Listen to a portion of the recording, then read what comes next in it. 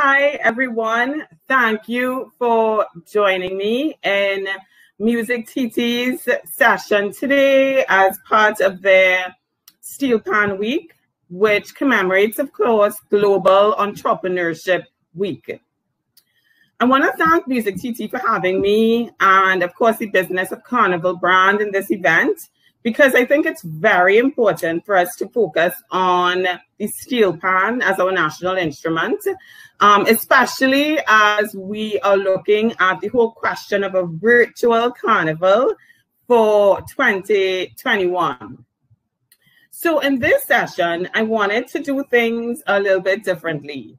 I know that many of you would have been taking part in these sessions all week, where persons would have been teaching via PowerPoint presentations and so on. So for this one, I wanted to mix things up a little bit.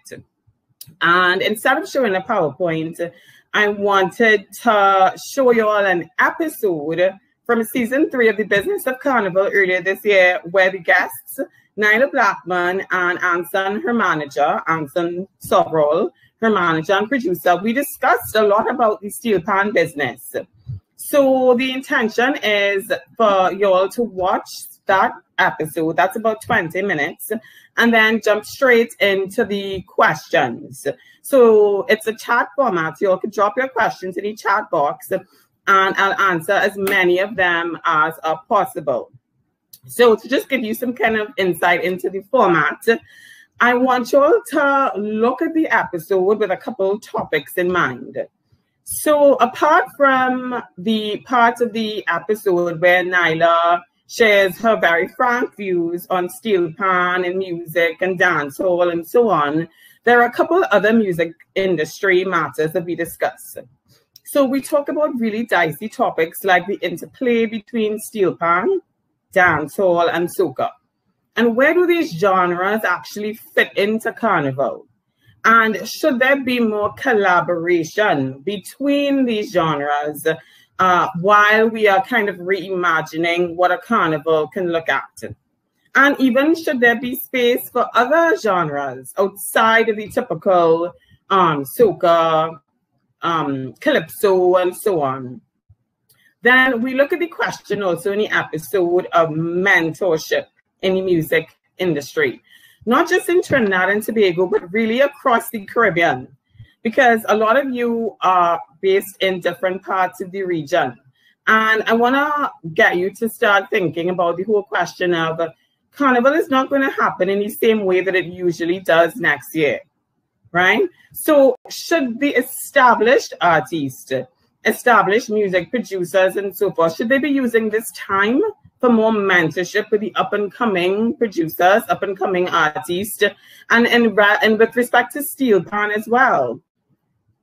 This is the topic that we're here to discuss, right? Should there be more mentorship in Steelpan? What's happening there? I also want you all to look at the question of local content, because that's something we discussed towards the end of the episode. Should there be local content quotas in our music industry for Steelpan, for calypso, soca, and so forth? This is something that has been discussed for years. The whole question of mandating that a specific amount of our local music be played on the airwaves. All of you all know that live performances have not been possible really since March.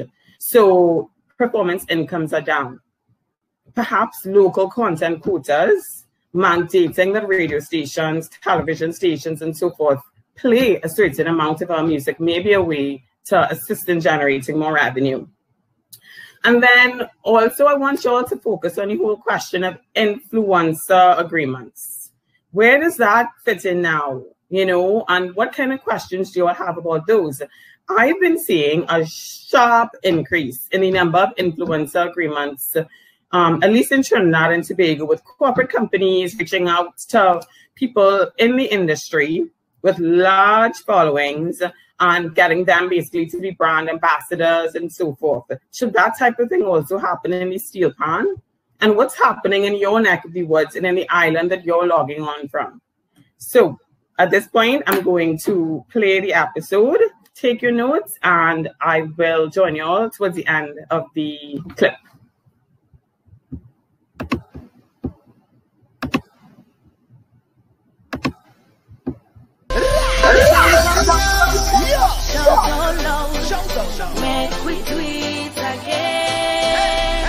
Hi everyone, I'm Carla Paris, entertainment and sports lawyer. Welcome to the Business of Carnival Season 3, Trinidad and Tobago edition. I'm here at the beautiful Think Artwork TT studios. Join us as this series is designed to educate you about the legal and business aspects of the carnival industry so that we can minimize exploitation and generate revenue. Jump up low, shout so low. Welcome to part 2 of our joint interview with Nailah Blackman and Anson Soverall. Nailah Blackman is taking the world by storm. She's the granddaughter of the late Ras Shorty I and the daughter of Abby Blackman. Nailah shot into fame in 2017 with mega hits, including Workout with Cass. Since then, she's gone on to cop several awards and even nominated for Best New International Act by BET in 2018.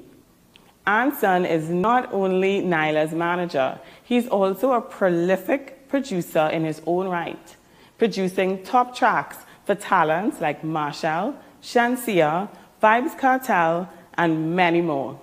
Nailah, to many of us, it seems as though you almost sort of intuitively have your finger on the pulse of the nation. You have this new track called More Soca, yes, right? But while you have this track, which is heating up the airwaves, there's another hot debate on right now about the amount of soca being played versus dancehall in Carnival. It's all over the airwaves. People are calling in and saying that there should be more dance hall in the fets and that it's not a big deal, that we need to be open. We can't be protectionist of our culture. Where do you stand on this? I think that, you know, this sort of training that Trinidad and Tobago has, the mentality that we have, it's not going to change overnight.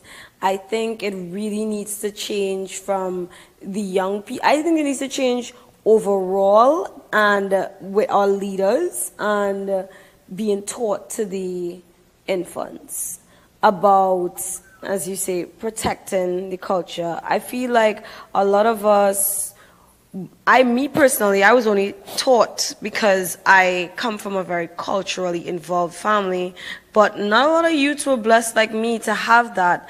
And just from being amongst the rest of them, it's like we weren't really taught our culture by anyone else. Like, you know what I mean? We weren't really taught it much in school. We were inundated with American TV, American music. And yeah, Jamaican music. We were drenched with that. Like, that was what was cool. That was what was this. And it's from like every generation comes down. So it's like now we have to fight for something. And I think that it stems deeper than just soca dancehall.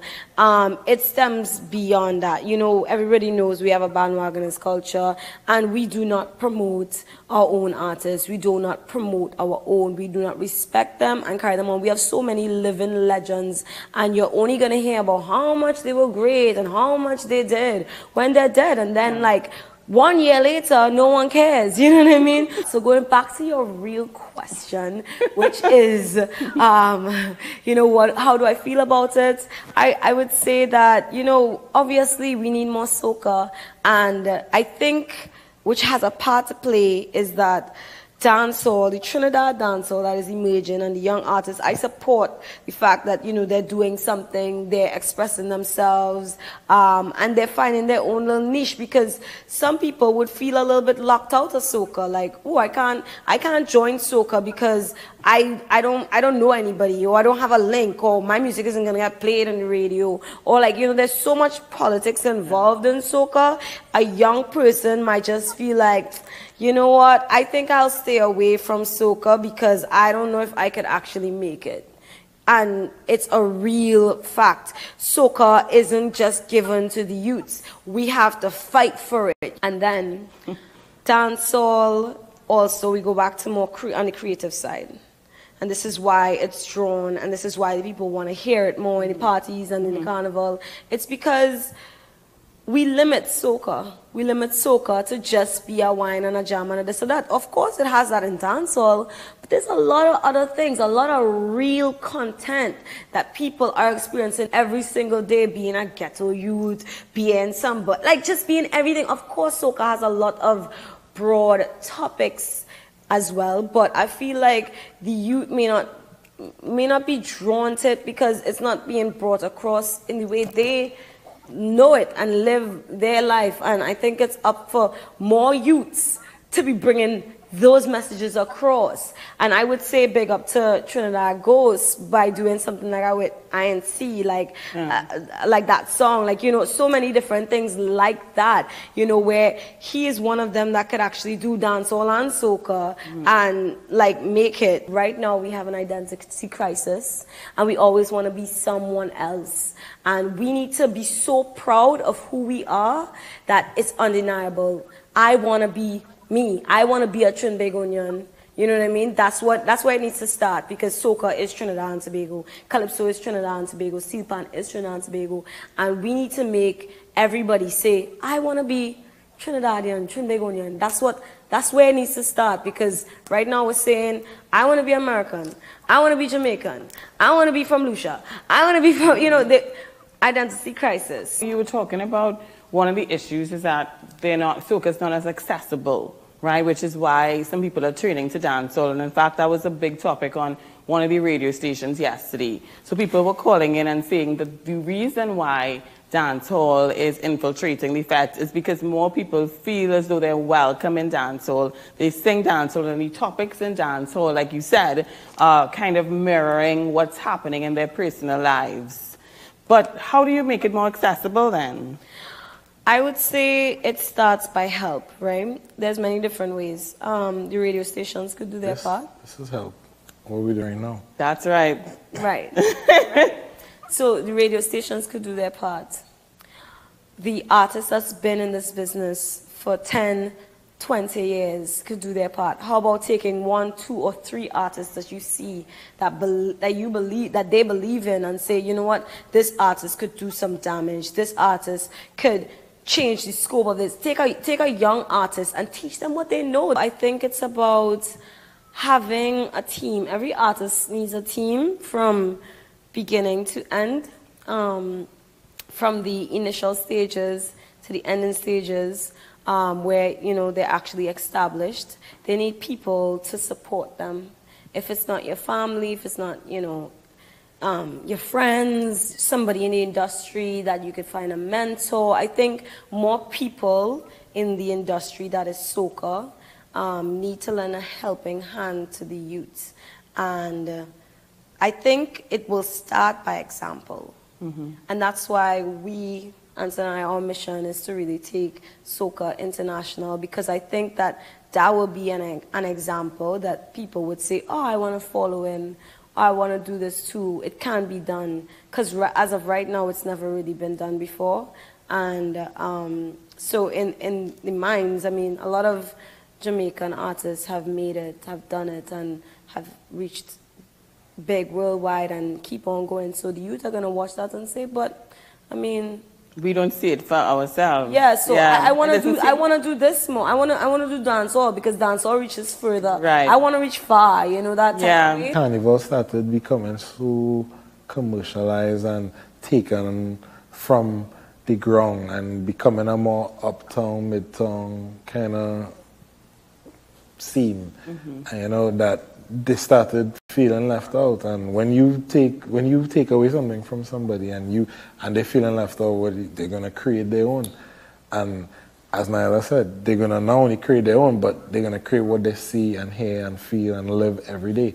They're not gonna do their own version of soca. They're gonna sing about what they want, what they live in every single day, and that's what you're seeing happening. This is that revolution. Like, oh, and now you're telling me we don't need the industry, we don't need radio play, we don't need the same promoters. They're gonna just do it on their own. And then we're in the age of social media where you can put a song out, and I've seen this with this dancehall. they put out a song, and within a matter of days, it's 300,000 views to 1 million in a week or two, which is numbers that a lot of soca artists don't see. So this is just fueling them, it's empowering them to feel like, yo, we don't even need to be a part of this. And yo, we don't even respect the sanctity of this 2-month window, because why do we have to? You didn't include us before, you never was bothered by us before. We've been doing this all the years. You just now noticing because it's big and people want to hear it. Dancehall is still much bigger than soca internationally, but it's definitely plateaued a bit. Dancehall has plateaued, and now we don't know where that plateau is going to turn. We don't know if we're going to decline or if we're going to get a resurgence. Who knows? Cartel might be released in the morning, and this conversation will be all over irrelevant. But I could say soca for sure hasn't peaked, so it's on the rise. You know, I am happy. I'm glad that now promoters now have options, and they don't have to pay the 30,000 US to bring a dancehall act. They could look in their own backyard, and I support that. During Carnival, maybe not so much, but I don't think that's going to be an issue when those foreigners come in. Because what we see traveling all around the world is that soca parties are on a rise and dancehall parties are on a low. You know, soca is going to blow up. It's blowing up. We're in the process of that, and now we need the home to back it fully and wholly, and that's how we will own and take advantage of what is ours. Because soon enough, it could actually slip away from us if we let it. So since you're saying that soca is peaking and it's on the rise, should this not be an opportunity in terms of the business structures within soca and just sort of to promote ourselves? Should we be, or should artists, you know, songwriters be more strategic in terms of looking at creating songs for Pan? Because we all know what's happened with our Pan. We created it, you know. Now, we know Nailah would have created songs for Pan, you know, with her soca that Phase 2 had intended to play. You know, you've had songs Iron Love and that kind of thing with Love Until Rhythm section. Do you think that there should be a little bit more of a structured approach, given that you're saying that soca is more on the rise and whatnot? We can now find a way to have the business of Pan too elevated, or, you know, is it that it should just be more, leave it in the organic way that it's always been? I think the Pan fraternity is its own entity, and like for us who are more, I guess, in the soca world to speak on it, like Pan people are very passionate, so you gotta be careful of what you say and how you say it. I don't think we go out there with the intention to make a Pan song, but that's what I'm asking. Should there be more intention, is what I'm asking. Well, the reason to help raise their profile, because collectively we're one culture. I just know one. See you. What I would say is, for me, my intention is usually to make good music, right? That's my personal, I just want to make good music. Yes. And I think Pan shouldn't be limited to just a Pan song. I don't even know what a Pan song is. I know what songs work better on Pan. You know, if you could whistle a melody and understand what song that is, usually that's, to me, it makes for a better Pan song. Pan has different energy levels if you're trying to move a crowd. So I think we should focus on making good music first. That could not only be just for Pan, but for a global reach. And Pan should be able to play a Justin Bieber. Pan should be able to draw for Nicki Minaj. You know what I mean? I don't want to limit Pan to just soca artists doing a Pan song. Nailah, how are you? What I would say about it is that, because I understand what you're trying to say by asking the question as, should we be strategic about making more Pan songs? No, I don't think you should. Reason being is because I think that, you know, sometimes when you're not fully organic, it just comes out forced and it doesn't work. What I think that should come from soca and soca artists to support Pan is to have more Pan appreciation. When you have more Pan appreciation and Pan love, and iron love, you spread the pan fever. Because if it is that you do a song and you put a steel pan in it, that is pan appreciation. If it is you do a song and you mention a steel pan remotely, like a passing comment, that is pan appreciation. If it is that, you know, there's like a driving bass in the back that is somewhat of a pan, that is pan appreciation. There's so many different ways that you could have pan appreciation and iron love. Even if it is that you just have like an iron in your song, that's also appreciation. I think that we should promote, if it is just having, if a pan is to a cover of your song that's regular, that's what I'm talking up. It's about. It's pan appreciation. Right. Pan appreciation. Soca artists have the limelight, the spotlight shining on them. For us to highlight our instrument and how amazing it is our job. That's precisely so my point. That's I think what you hit the nail on the head. Yes. To promote pan. I think it comes back to the point of a national identity and maintaining and kind of understanding where we came from. So I do think that artists need to be a little bit more conscious, you know, definitely, as it happens globally in other cultures. Yeah, definitely. You know? And it goes even with wearing local designers, other than choosing to, you know, go online and buy something that's or like cheaper. even do like an other, you know, one of those popular brands or whatever from outside. Okay, it's great, everybody knows you have money. I completely agree, and I've been part of several policies called draft policies on a piece of legislation called local content legislation. I don't know if you all are familiar with it at all. What it means is that they are going to legislate the amount of local content that has to be played on local radio stations, local film, and so forth. Now, these policies have been coming for the past decade, and it always reaches a draft stage, and then it's never passed. Because the feeling always is, and the pushback from the radio stations and the broadcasters are, well, why should I be told how much I am going to play? I pay for the station. This is a private entity that I run. Why should government tell me? But the thought process behind local content legislation is that if you all are not playing your indigenous music naturally, then we have to find a way to incentivize it. So you put it in the legislation and you get tax breaks. That's a great initiative that the government is doing, but there's also other things that the government can do to help and the business of music. The business of music. And one thing is that me as an artist, I understand that with everything that we do, we need money.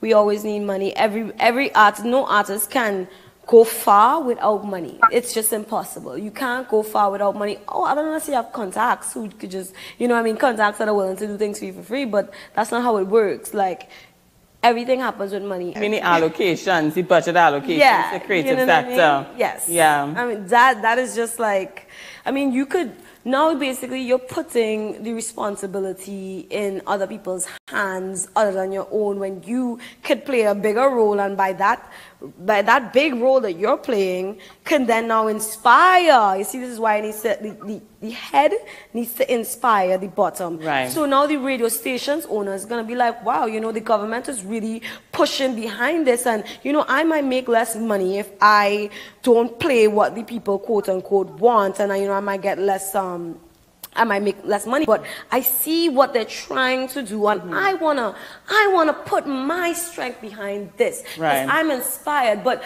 if you are not doing anything, and then you want somebody else to give up what they're doing, it's like, no, you're not leading by example. You're just you're telling people what to do, and you're not doing it yourself. I endorse that. I'm happy to hear you say that. I know that's what you stand for in any event. That's what you've come from. You can't escape it.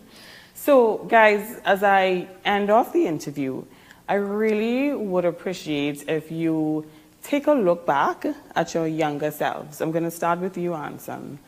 If you I was just there this. That, well, it's true, you know. Lies. I'm joking. Yeah. If you, let's say, go back a decade, right, with everything that you've experienced, What advice would you give to yourself in terms of approaching the business of the music industry so that your journey to today would have been a lot smoother? Funny enough, a lot of my stuff, if I check back, it was ahead of its time. So I'd already feel like, I think I was on the right trajectory, the right path. Because, I mean, unknowing to a lot of people, I could have broken out a long time ago, you know, when I was in primary school. Not much people know this, but I had a song that charted in a lot of the Asian territories. It was in Sri Lanka. I mean, I had songs that was in Ultra, Coachella, but I had songs charting, and I had opportunities to fly out to Asia when I was in Form 1, you know, and I just felt like I am not ready for this, you know, and I just waited and developed myself a little more until I reached to the point where I know the knowledge that I know today. So to my younger self, I'd probably give me more money management tips rather than music. I did a lot of bad business with money. So I would tell him, definitely, I'd have a better money management system, save, make better investments. That would have put me in a much better place today.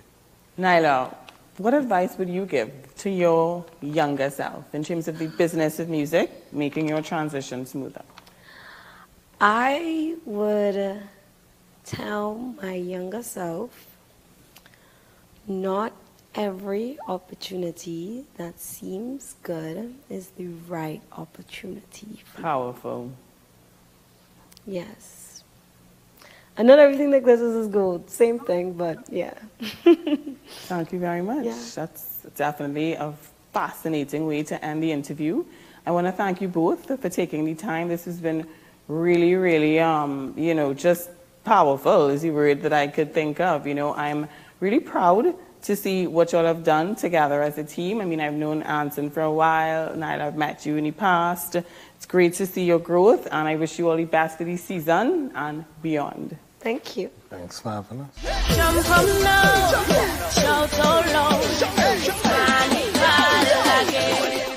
This has been a fascinating episode with Nailah and Anson, and we look forward to continuing the conversation in the comments below. Don't forget to hop on to thebusinessofcarnival.com, where you'll receive exclusive updates of our upcoming events. Okay, so we've just seen one of the episodes of season 3 where Nailah and Anson talked about a variety of topics specific to the music industry, but as you would have seen, close to the 12-minute points, we spoke a lot about Pan and whether artists, soca artists, producers, and so forth should strategically be creating Pan songs. And we saw Nailah's view, we saw Anson's view, and now that we know that we're approaching a really unknown space as we enter into Virtual Carnival 2021, what do you all think? Let me know in the questions below what your views are. I know that we have Grenada in the house, we have Antigua in the house, we have, of course, Trinidad and Tobago in the house. So let me check now the chat box to see what y'all are saying.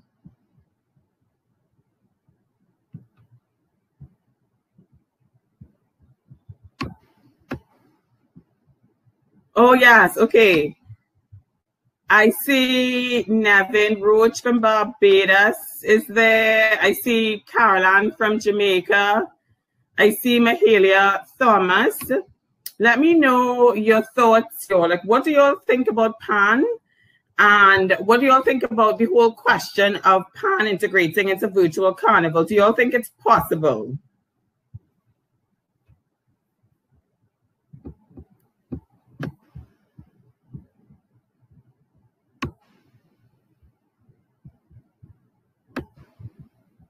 Okay, yes. So I see some questions that have come in the private chat mode where persons are saying that they're not certain whether the Pan can be incorporated into a virtual model.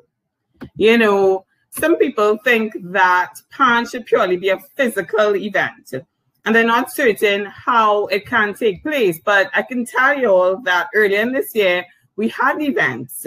One of them is specifically called a Panogramma, and we have the producer for that event is chat right now.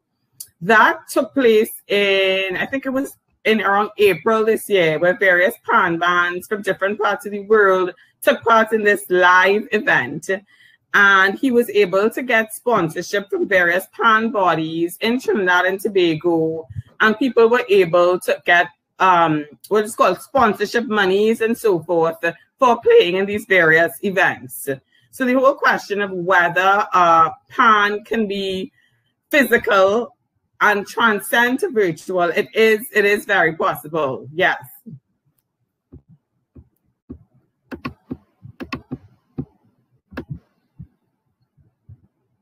I'm not seeing. Okay, I see someone is saying, Kai is saying, Pan should not be a carnival thing, but an all-round industry that thrives throughout the year. Yes, exactly. It definitely should be an all-around event.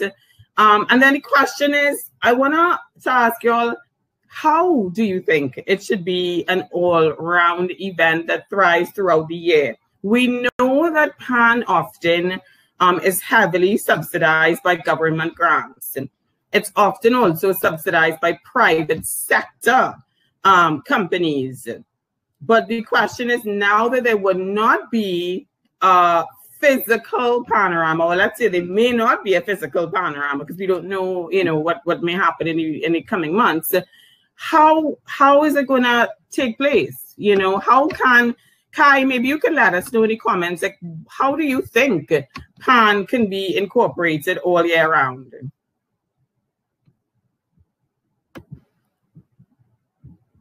Oh, let me see. Okay, so I see Nevin Roach has said it definitely is possible. And I believe that Pan Trinbago has been discussing different ideas on what can be presented.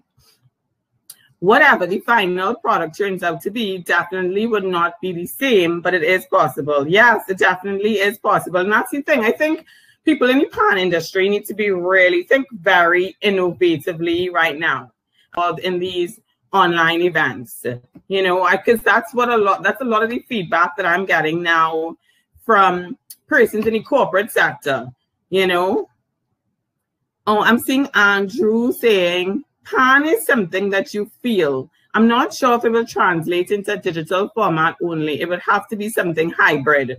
That's very interesting. I mean, we have had a purely virtual Pan event earlier this year, Andrew, through Nevin Roach's Panogramma, which I would encourage you all to check out on Instagram.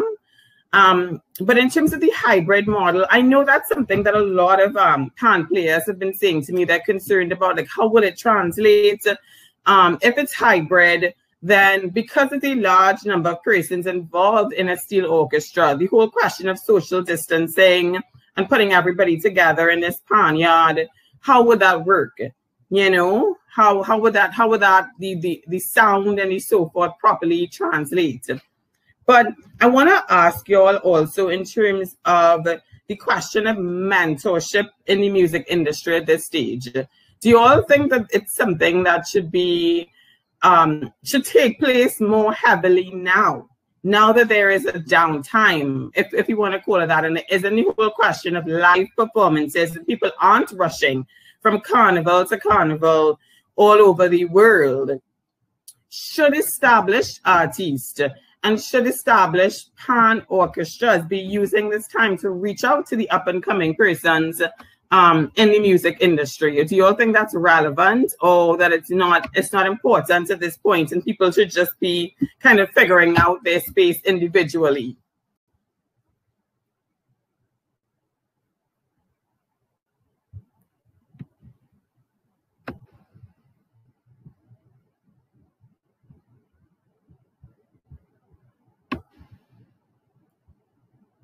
I'm reading the comments. Okay, I see that Nevin Roach said during the COVID-19 lockdowns, there was also Pan Ramajay from Exodus. Okay, that was a virtual event.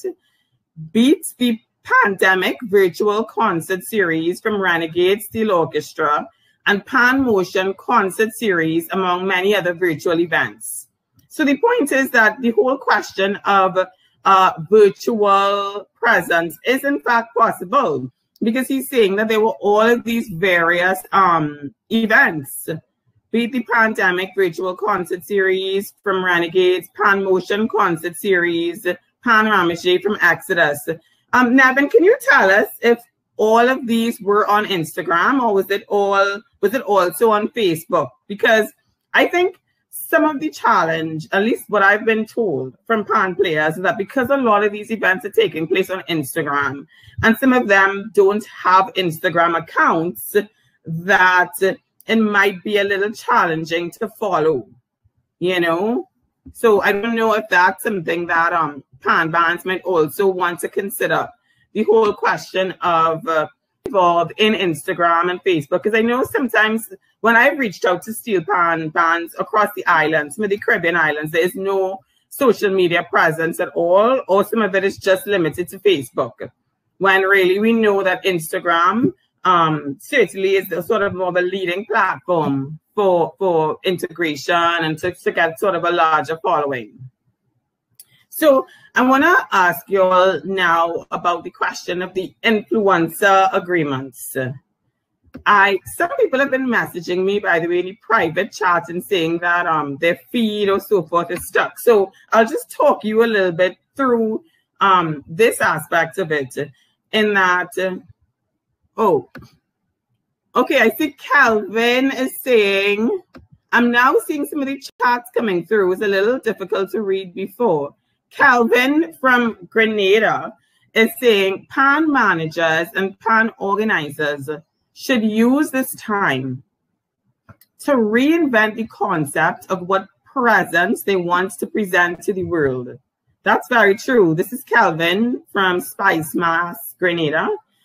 They have to start having virtual events to begin testing the virtual market space and to get feedback as to how to better the production for the virtual market that we have to be forced into. That's a good contribution, Calvin, because yeah, it's only through trial and error that you will know whether the virtual space is a good fit for something like Pan, where obviously production, you know, size of the band and that type of thing is definitely important and definitely of the essence. So Calvin, what you might want to do is go on the Instagram pages of some of these events that Nevin Roach was speaking about. He said that there was Pan Ramage from Exodus. There was Beat the Pandemic virtual concert series from Renegade Steel Orchestra. And there was a Pan Motion concert series, among other virtual events. So let's see what Kai is saying. Kai is saying, by promoting Pan throughout the year, not just around Carnival, and also making people aware that soca is not the only thing that can be played on Pan. It is an instrument that can play any genre and is just as important as the other instruments. Also getting more young people to appreciate Pan and to develop a passion for it through workshops like this. That's a very good point, Kai. I mean, we do need to develop and appreciate Pan. That's why Nailah, if you noticed in the interview that we just played, she was talking a lot about Pan appreciation, you know, and that's something that needs to be inculcated from a very young age, because a lot of us didn't really grow up with a strong sense of, you know, oh my gosh, you know, I have to hear this new Pan song that's coming out every Panorama. I mean, for me, my parents took me to Pan yards every year. You know, I was very much aware of Panorama. I would follow all of the various bands and so forth. My mother is a huge Trinidad All-Stars fan. So I was very, you know, aware and integrated into Carnival at a young age. But I know that's not everybody's experience. And we really have been sort of indoctrinated by, you know, dancehall, and of course a lot of American music is definitely the case. I want to ask you all also of all of these brand partnerships that we're seeing taking place in the industry. and specifically to music, because I'm not going to call you names of brands, but I'm sure you all are aware, there are a lot of alcohol brands, beverage brands, and so forth that are now entering into these arrangements with people in the music industry, whether it be DJs, soca artists, and so forth, to promote their particular brands. Do you all think that this is possible in Steelpan? Because we actually do have a number of breakout Steelpan players who have been exposing pan to a younger market. Many of you all would know of Johan Chakri. He is fantastic, and he doesn't just play soca on pan. He plays a lot of genres of music, pop music on the pan. Do you all think that the corporate entities should be entering into these arrangements with Steelpan players? And would you and your organization be interested in that type of thing?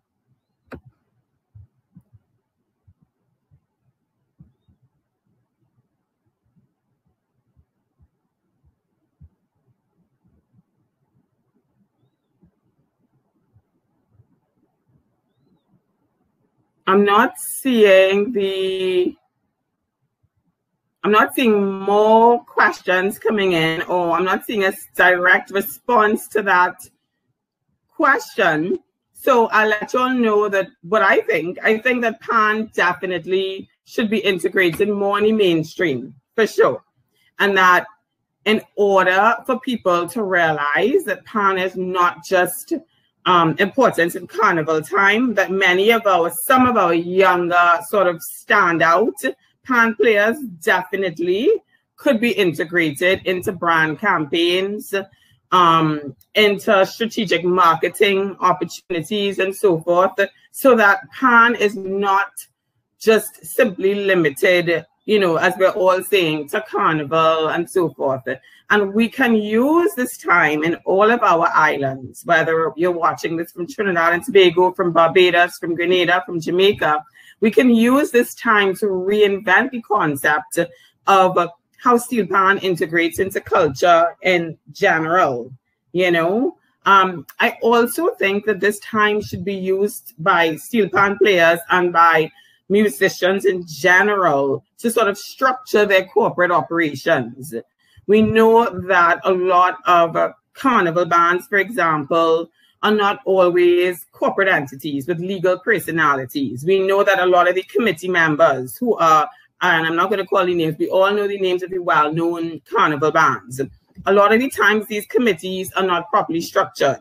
So we're not sure of a lot of various, you know, things like who owns the name of the Carnival band, or what percentage interest do you have as a committee member, or how exactly am I supposed to be compensated beyond getting a free ticket? This is the time I think that a lot of that sort of structural work should be done, you know, to really make sure that when we head into 2022, we're not starting from ground zero again. Calvin is saying that the pan must first have an appeal to attract the corporate entity. That is very true. That is very true, Calvin, in that, because that's what a lot of the corporate entities are saying, that's plausible. So it's more about how can we invest in something that generates a return for us, that's interesting for us, that converts into sales for us of our product. So yes, it must have an appeal. Calvin, you're saying that making sure that the pan has an appeal will give the assurance that the pan can sell the brand and give the company value for money. Yes, exactly. That's exactly it. Nevin Roach is saying Joshua Regrello has had a very good relationship with Digicel. Oh, that's interesting. Thanks for that, Nevin.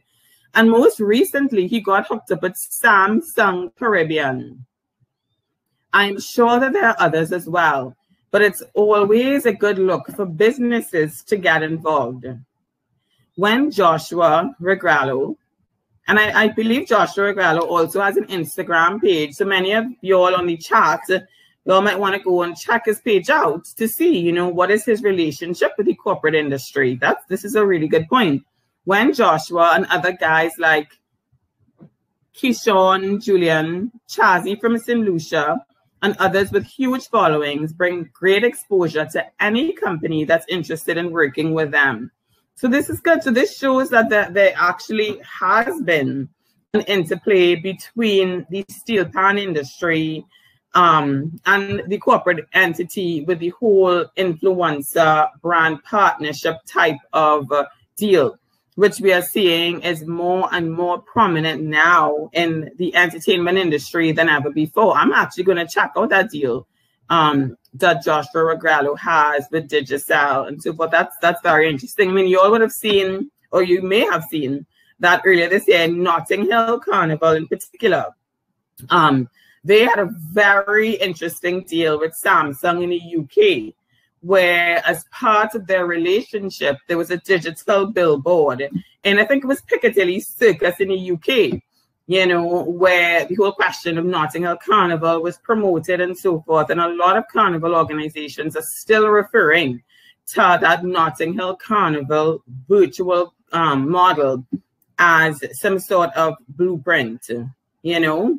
So I think the resounding feedback in the chat is that we really do need to see more of that relationship between, you know, the corporate entities, the Steelpan players, the Steelpan band, to sort of buttress that whole relationship and experience of having Pan played year round, and people not just thinking that Pan is a carnival thing and it's a rushed something, and you know, you go to your Pan yards, you know, a couple of months before Panorama or weeks before Panorama, and then you just forget about Pan altogether. The last topic, because I see we just have about 10 minutes left, that I want to talk about is the whole question of the relationship between Pan and other genres of music, or even other genres of music in general. Have you all been seeing, and wherever you're looking on from, more of a collaborative relationship between, let's say, Pan and soca, or pop and soca, or island pop and different genres of music? Because I actually think this time now during the pandemic is an amazing opportunity for Caribbean genres of music that have not always been in the forefront to step forward. So I could give you an example of a deal that recently took place with a good friend of mine, and you all may know him in Trinidad, Marcus Braveboy. He actually landed a deal with the basketball team, the Cleveland Cavaliers. And one of his songs, which is not soca, it's not dancehall, it's a fusion of different sounds. He just got a deal with them where his music was used in the background, sort of like a sync opportunity.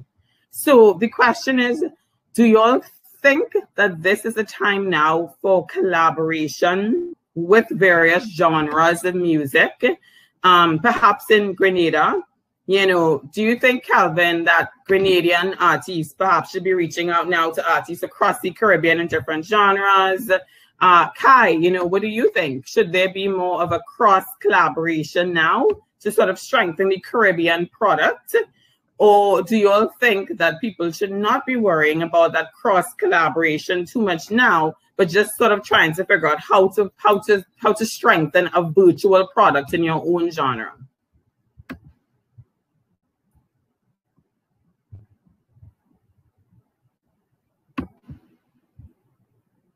Oh, I see that Nevin has just said that Rodney Small and St. Vincent. Oh, that's good. Vincentian Pan players are doing well also. Rodney Small and St. Vincent is another one who has been doing really well with businesses. This is fantastic. I think that's the point, y'all, that a lot of us, we don't know enough about what's happening in Caribbean islands just around us.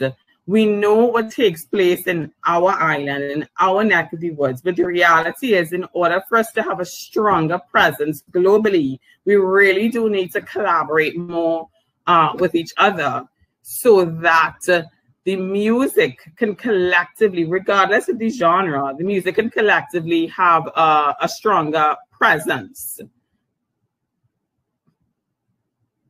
Oh, I see that someone has private messaged me and said that they believe that the collaboration between genres of music is extremely important at this point, and that it actually would allow for the strengthening of Caribbean products, and that would actually also allow for more deals to take place. Because we know we've been looking at what's happening across the world. You all have followed the Versus model. I mean, everybody's seen that Beanie Man, Bounty Killer event. Recently in Trinidad, we had a similar type of format with Digicel, where they had, you know, competition. Well, not really a competition, but hosting of an event where soca artists sang against each other. So if we had more of those opportunities, the people with various genres of music were sort of presenting themselves now, I do think that this could be an interesting opportunity for the Caribbean to have more of a global presence and garner deals with mainstream entities across the world.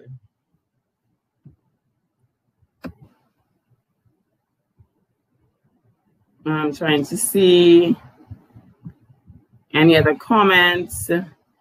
If y'all don't have any other questions, if anybody has any questions, we just have about 5 minutes. You can drop your question in the chat, but I definitely think if y'all can, I'm not sure how the platform works, if you can copy some of the messaging that's been typed here, but we definitely have had some good feedback and names that have been presented to us of pan players doing very well across the Caribbean, of events, virtual events across the Caribbean. So I think it would be a useful exercise for you all to actually take note of some of these names and see if you, I don't know whether some of the people that are logged on here belong to any corporate organizations, belong to pan bands and so forth, but certainly you'd want to make note and, you know, kind of look to see, okay, what's happening, you know, in this industry, and use this as some sort of precedent for how you want to move forward in this time. I think that would definitely be an amazing thing. I see that Calvin is saying cross collaboration is always a very good idea, but my experience tells me that pan is still very territorial in Grenada. Yeah, you would notice, Calvin, that in the episode, Anson, Nailah's manager, Anson Soverall, manager and producer, said that there's a similar feeling here in Trinidad, you know, in his opinion, that is, that the pan players and the pan fraternity can be somewhat territorial. You're saying that because pan is territorial in Grenada, they may not be willing to take the risk and think out of the box. But I fully support collaboration. Yeah, I mean, Calvin, that's how we are going to move forward. We need to have our instruments portrayed globally. So I see nothing wrong with pan being an instrument for various genres of music. It happens all the time. In fact, as we very well know, some of the pan schools and so forth are very established in markets outside of the Caribbean. So, you know, is that something that we want to see continue to happen, that people outside are promoting an instrument that was created right here? I see that Mahalia Thomas is saying, hey everyone, I'm a panist. Feel free to watch some of my content on social media. Yes, Mahalia, you should probably drop your Instagram, Facebook, or YouTube channel in the chat so that people can easily follow you. I think that would be a very good idea, because that's the whole point of sessions like this, for us to know what's happening. You never know who's looking on Mahalia. There may be a corporate entity who wants somebody, you know, fresh and a different perspective on pan or pan music to be their next influencer or to be their next brand partner. So definitely let us see your social media so we can follow it. Nevin, you should drop your social media as well. Calvin, also let us see your social media so that people can follow and, you know, get involved with what's happening up the islands, because so many of y'all are not from Trinidad and Tobago. I see Cat. Look at the small word. Looks like Nevin knows Mahalia, so that's good. Thomas on Instagram, Facebook, and YouTube. So In the meantime, while we wait on other people to drop their Instagram and Facebook and social media pages, I think I want to leave you all with the whole question of considering whether at this point as well, like Calvin has said, Spice Mask Corporation on Facebook. Yes, I mean, I was very disappointed to not have been able to go to Grenada Carnival earlier this year. That was a major, major disappointment, a major upset. I had not been to Grenada Carnival in, I don't know, a long time, maybe about a decade. So I was looking forward to going there and actually filming a series for the show there specific to Carnival. But, you know, that's how it goes sometimes. We'll see what happens in the future. But we just have, 3 more minutes. So I want to leave you all with this thought as we talk about Carnival and Steelpan and so forth as a business. And I want you also to think about your own organizations at this point, because everyone in this chat is in some way involved in the music industry. You may be an independent artist. You may be a producer. You may be the manager of a Steelpan orchestra, or you may be a pan player. What are the weaknesses currently in my organization? Is it that we don't have band members agreements? Is it that the name of our corporation or my stage name is not registered as a trademark?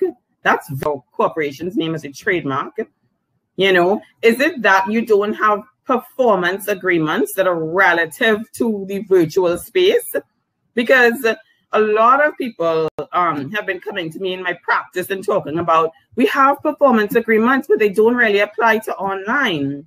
Well, this is something that you can use your time now to make sure is inserted into these agreements. Or you may need a completely new contract, which speaks to what are the obligations of the person who is paying you for an online event.